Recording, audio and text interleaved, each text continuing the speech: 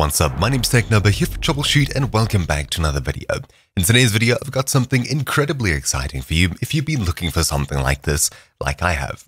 Truthfully, I've never understood why people just can't copy, say, Discord's technology to record audio from one program, one game, or something like that in, say, something like OBS Studio. I even looked into it myself to see if I could figure out some way of doing it, asked a couple of questions on Stack Overflow, and things alike, and I didn't really get anywhere other than sort of the general direction I had to go in. That being said, someone has finally stepped up with the know-how and actually made something that works. In the description down below, you'll find a link to a brand new OBS audio plugin called Capture Audio. This exciting plugin over here basically lets you record audio from independent applications without recording the entire system at once.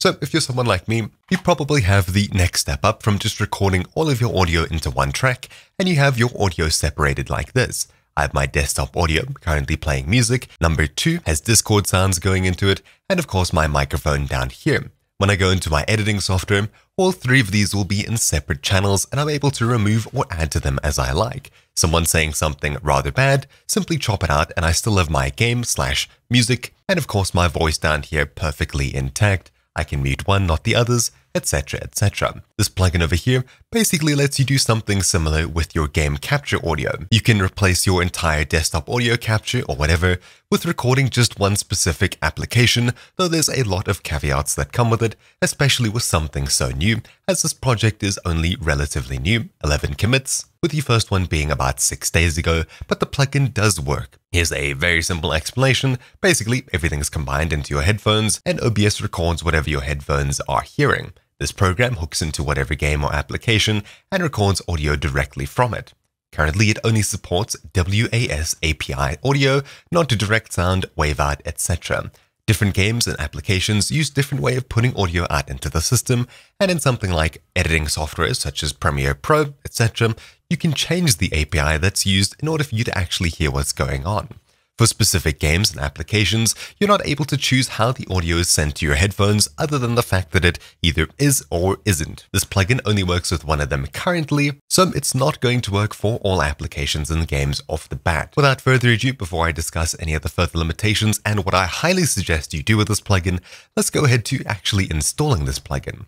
In the description down below, you'll find a link to Capture Audio on GitHub by BozBez. When you get to this page over here, all you have to do is click the Releases button on the right-hand side, right up here, then look for the latest release, which should be at the very top. Hopefully there'll be a full release at the time of you watching, and you'll see a green pill such as this, but for now there's only pre-releases. Expand the Assets section, and then download either one of these down here. You should be downloading the setup.exe unless you want to manually install through the zip. Now, of course, it's not commonly downloaded, so you will need to ask your browser to keep it, and hopefully at some stage in the future it is signed, etc, etc. The zip that you can download looks something like this. It has some stuff in the data folder over here, and if we head back, you'll see there's also an OBS plugins folder here. Pretty simple for manual installation, though once again, I recommend you run the installer. So simply opening the installer, click you accept after reading through. Next, choose an install location which should match the current install location of OBS Studio. You can check that simply by opening up this folder here and making sure that OBS is installed here to begin with.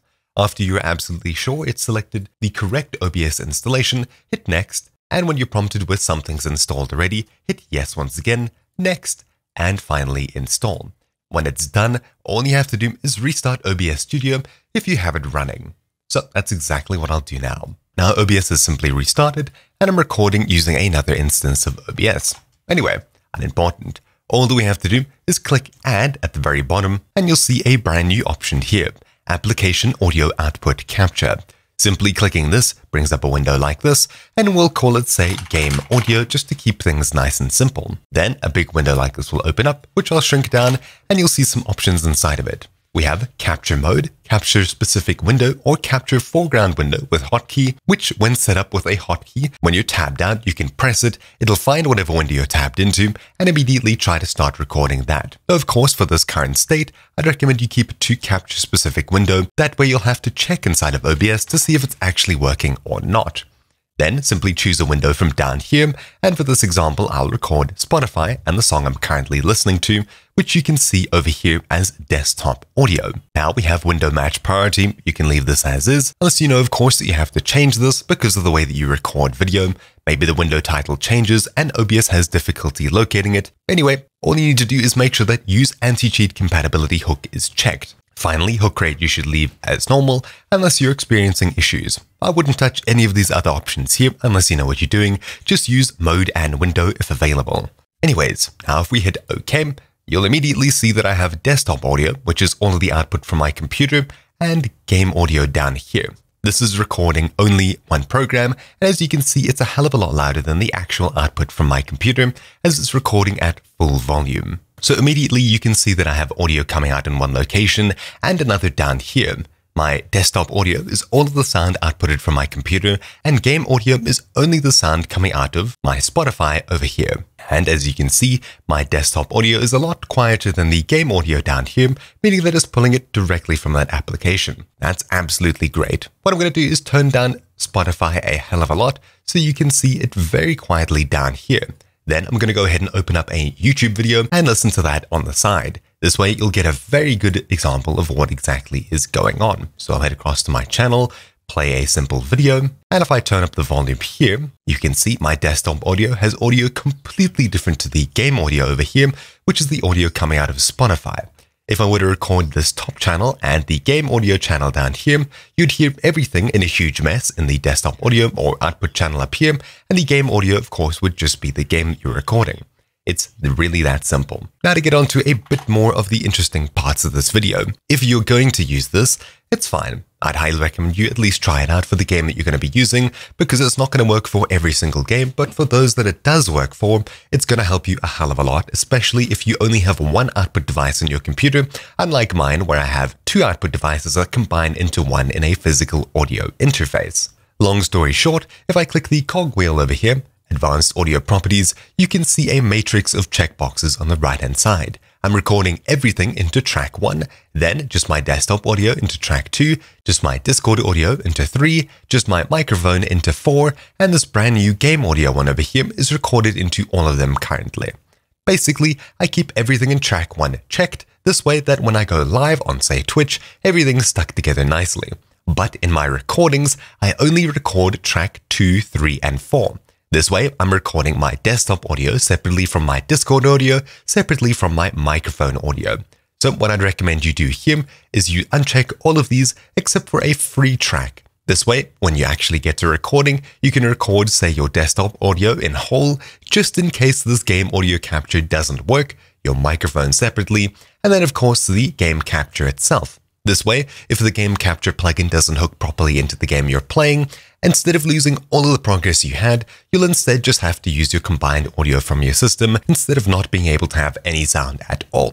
I'd highly recommend you do this if you're going to be using this plugin, especially in the early days. In order to actually get this to work, head into Settings, then to Output, change the mode to Advanced, and head into the Recording tab. In here, you're able to choose how many audio tracks you want to record, and as you can see, I have 2, 3, and 4 checked. If I go ahead and check number 5 as well, which is currently what the game audio is set to, then I were to start recording, you'll see that the game audio is recorded separately to these other tracks here. I'll give you a quick example. If I simply open up Premiere Pro, open up a new project here, if I open my recordings folder over here and import a video that I recorded previously into, say, Premiere Pro, you can see I've got 3 audio tracks here.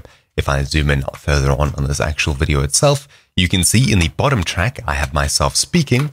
In the top track over here, I have the game sound, which corresponds to whatever's happening on the screen. And right below this, I have Discord audio, which is other people speaking to me in, say, Discord, or of course, whatever else I have going out. Usually this channel over here, I don't only have my Discord audio going to, but I also have, say, Spotify going to as well. This could be something I use to listen to music while I'm in fact talking to friends, playing games, recording, etc, etc. But anyways, I'm going to leave this video here. You understand completely how this plugin works now, how to install it, how to use it, and some of the unfortunate caveats, at least for now, while this is a brand new plugin. I'd highly recommend you keep up with this page over here, and of course in the future there may be other plugins that come out that do similar things. The final note that I do need to mention is mentioned here as well. Warning, I am not able to guarantee that using this is anti-cheat safe.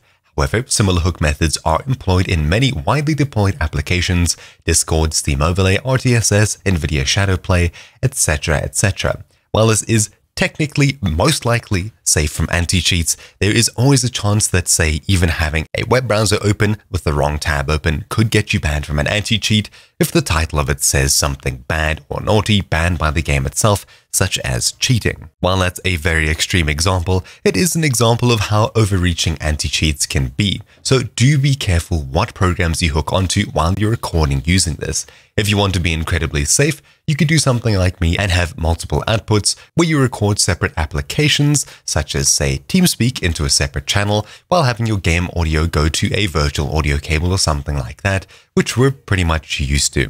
I really doubt that this would get you banned from any anti-cheat, though of course it is always a possibility. Be very careful if you're playing on an account that's valued quite a lot, or of course a game that you would really like to not get banned from. It's still very early in development. Also, another side note, I really don't doubt that this plugin is going to be built into OBS Studio at some stage in the future, though of course that could be a very long while from now. It already has very good hooking compatibility with basically every anti-cheat. Basically every anti-cheat understands what OBS is and probably has it whitelisted to some extent. If this is ever built into OBS itself, it'll of course be whitelisted in whatever anti-cheat applications there are, allowing you to play and record practically any game, though we're currently not there yet. Anyways, huge rant aside, that's the end of this video. If you'd like any more information on recording two separate tracks so that you can edit them better later, do check the description down below for multiple other OBS videos I've done, as some of them might also catch your eye too. I really hope you found this video helpful. My name's been TechNober here for Troubleshoot. Thank you all for watching, and I'll see you all next time. Ciao!